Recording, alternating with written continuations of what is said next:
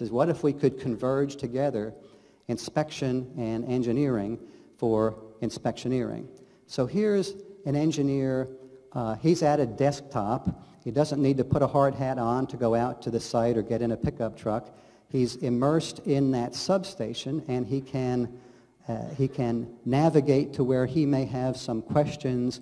For instance, in this case, to look at the gas composition in the transformer in the substation and make operating decisions and maintenance decisions by being informed while at his desk. Or if maintenance in this case is about inspecting bridges, suppose as here that there's a spalling problem, your inspector is there. He takes a series of overlapping photographs with his cell phone, processes them this quickly and easily through a cloud service, and he can be on that phone back to the engineer who can look now in an informed way at the 3D characteristics of a potential asset integrity problem. He has another advantage, though, back in the office because he likely has the digital engineering models from the CapEx process, and he could call up, for instance, notionally here where the rebar is and decide what the mitigation or emergency response would be in that inspectioneering scenario. Here are UAV professionals doing a survey and using the software to process that into this reality mesh.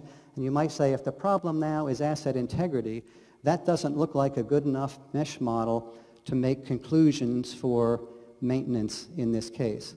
But the inspectioneer, he knows what he's got to look at based on what he's monitoring and the points of failure and so forth. He should prescribe what the inspection path would be, what the flight path would be for that UAV, so that if all of these points are followed and the UAV would follow directly the engineer's instructions, instead you get a reconstruction as good as this, which would indeed suffice to help him with maintenance decisions. So we think in future, and very quickly, the way that UAV adoption is going, engineers can be responsible for directly programming the UAVs for their inspectioneering purpose.